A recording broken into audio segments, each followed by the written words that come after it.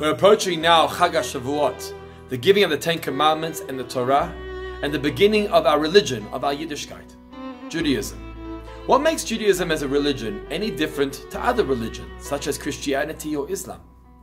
Our teachings are taught based on one individual, Moshe Rabbeinu, from the Torah that he heard on the top of Mount Sinai from God, and he passed it down to his people. Isn't that similar to the scenario in the story of other religions? One individual passing on the word of God to his people, and thereby beginning a new religion.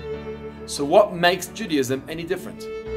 The answer is that the Mount Sinai experience wasn't only experienced by Moshe Rabbeinu himself, but in fact the entire people, men, women and children, were there at the foot of Mount Sinai to receive the Torah and to begin our new religion of Judaism.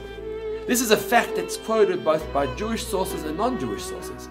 We were all there to experience it, and that's what makes Judaism different to other religions.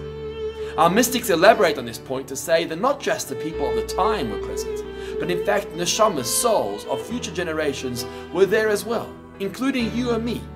So when we stand in Shul on Shavuot and we hear the Ten Commandments, we are not just hearing a tradition passed down by our ancestors and earlier generations, but in fact we are rehearing and reliving that same experience that we were part of over 3,000 years ago. That makes the tradition of Judaism and Torah so much more real, so much more part of our lives, and our lives of our children and our children's children who were all there at the foot of Mount Sinai. Chag Sameach.